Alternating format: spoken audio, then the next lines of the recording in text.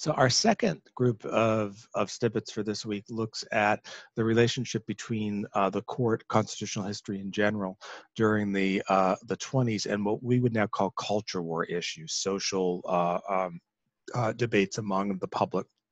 And the 20s, remember in class, we talked some about that Adkins case, the very conservative court on economic issues during the 1920s. But the other big theme in constitutional history during the 1920s are these debates about cultural concern.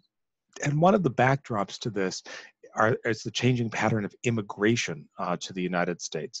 So if you can see on the chart here, the red pies are immigrants who come from Northern and Western Europe.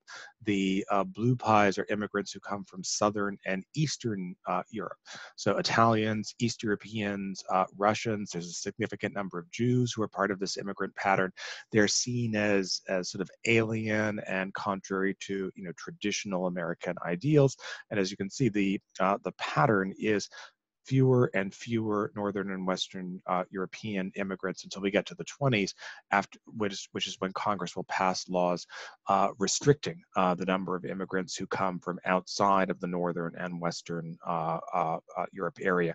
Two pieces of legislation, one passed in 1921 on a temporary basis, and a second passed in 1924, the Immigration Act, which establishes an outright quota system, and critically uses the census of 1890 to determine share. So just before we have this wave of immigration from Southern and Eastern Europe, the sense here is that Southern and East European immigrants were alien. They were anti-American. They didn't accept American ideals. And it's true that there is a kind of radical surge on the far left of the United States in the 1900s and 19-teens that includes lots of or disproportionate numbers of immigrants. But this is xenophobia of a type that we are all familiar with.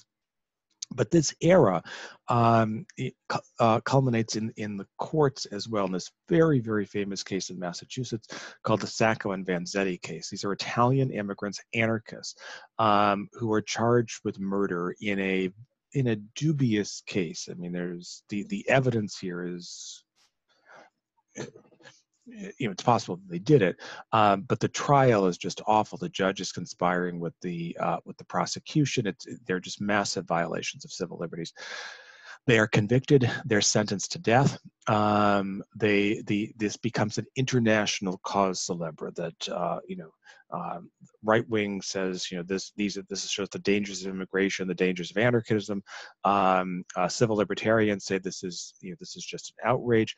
They appeal to the governor of Massachusetts, who basically passes the buck, appoints a special commission, which comes back with a report saying, well, this wasn't the greatest of trials, but the execution should go ahead.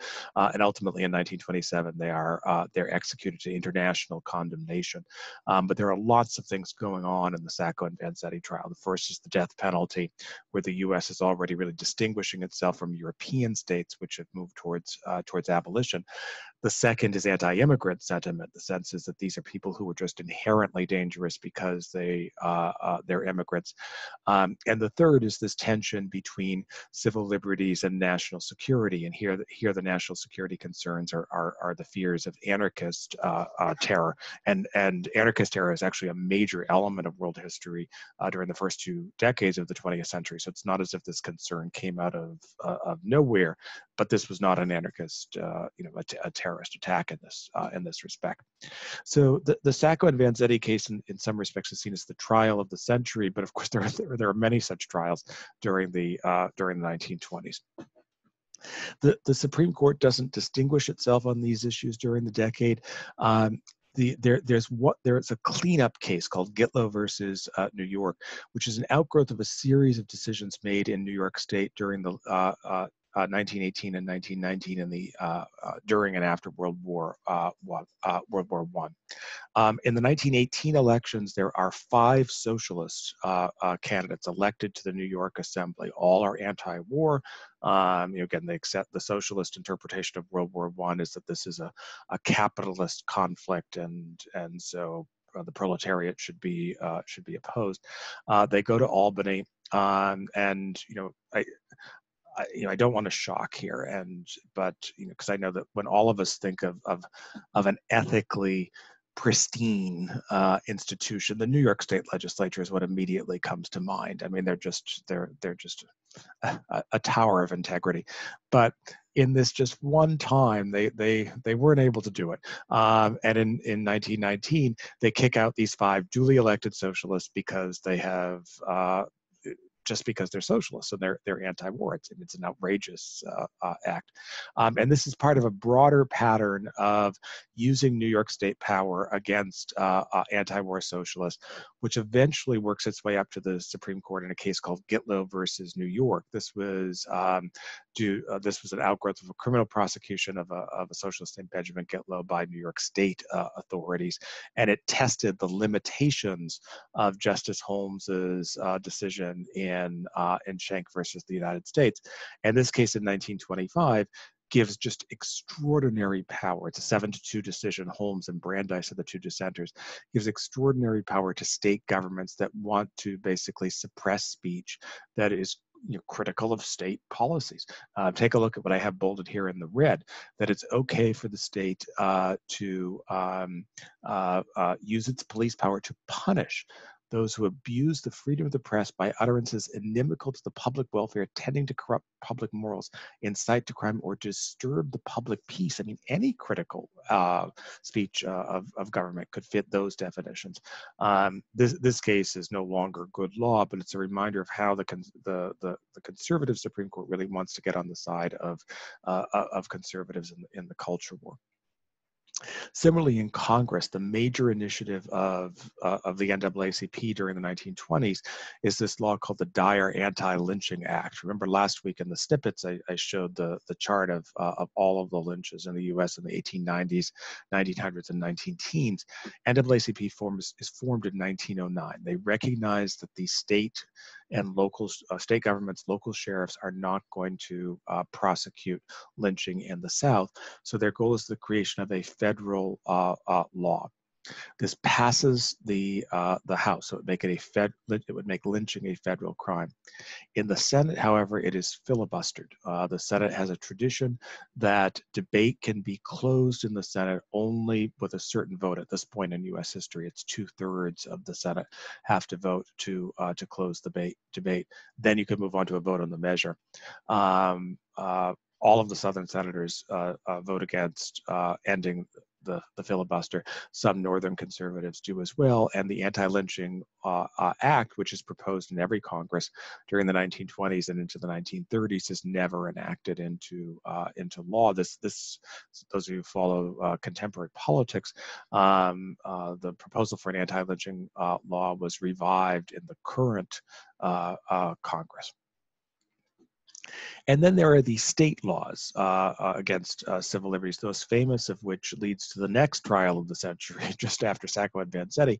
This is the Tennessee law, which bans the teaching of evolution in public schools. And this, so it's designed to target biology teachers. There's a biology teacher named Charles Scopes who in Tennessee teaches evolutionary biology.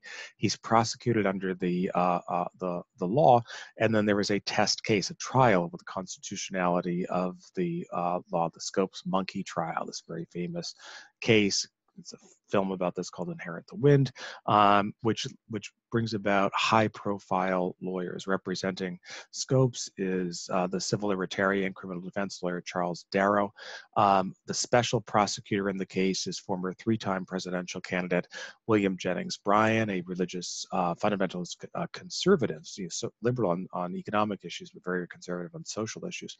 And the highlight of the trial comes when Darrow calls Bryan, the prosecutor, as an expert witness about the Bible, because one of Bryan's arguments was that the Bible should be interpreted literally, and therefore the Tennessee law was a rational law, and goes through passages in the Bible like Job being swallowed by the whale, and asks Bryan whether these should be interpreted literally or metaphorically. And Bryan is the Darrow loses the trial. I mean, this is rural Tennessee in the 1920s, but Bryan is really made to look like the fool in this race, and the Scopes Monkey trial comes to be seen as a sense that cultural conservatives really are losing this war of ideas during the decade. And then the other big cultural issue during the decade that relates to legal and constitutional matters is prohibition. You see here on the chart this just sort of surge of enforcement of the Volstead Act, which is the law that enforces the 18th Amendment for prohibition, up until 1926 or so, but then kind of a tailing off.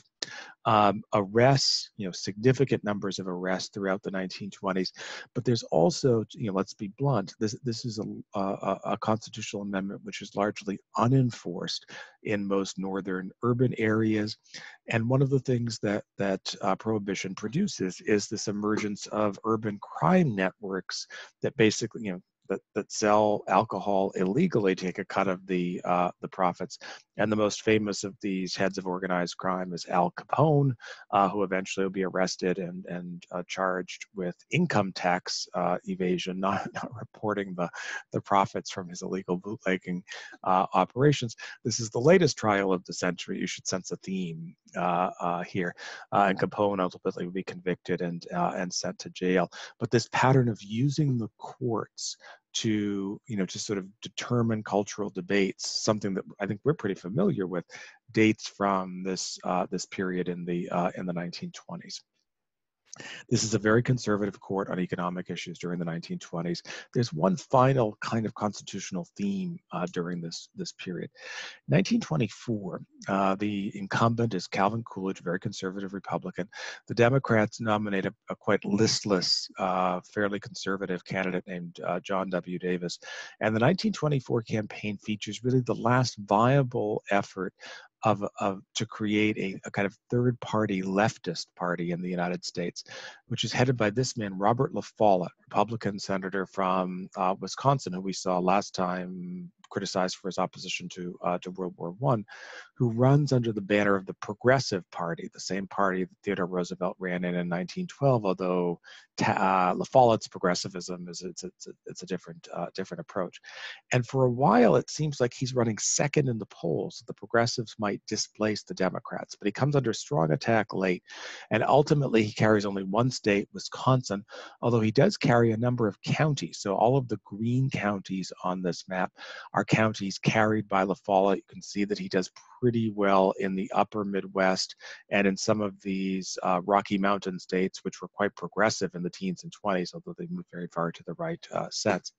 But the La Follette campaign really shows the limits in an electoral college system of an effective third-party candidate. Here you had, a high-profile senator running against really the weakest Democratic nominee, maybe in the 20th century. And even then, he wasn't able to convince anti-Coolidge voters that they should vote for him because there's this fear of throwing your vote away by voting for a third-party candidate in the electoral college. So that's our second snippet for this week.